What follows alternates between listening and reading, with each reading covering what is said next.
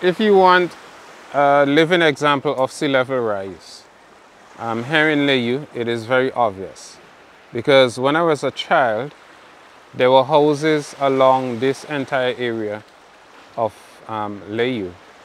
But over the course of that time, and I'm 44 years old, the sea has come up and it compromised all of these houses, and I think sometime around 2008 or thereabout.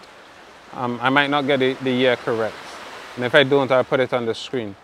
The government had to build this sea defense here in Layou. So where we used to have sandy beach right along the coast here in Layou, there's now a concrete sea defense, and some of the houses that used to be along this area, they're no longer there just because the sea has taken so much of the land.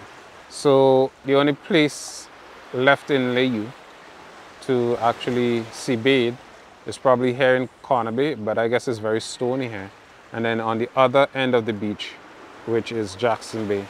And there was some controversy about 2 years ago when there was a proposal to build a jetty over there, and the people protested strongly, and that the government did not approve that application by a private person to erect a jetty there.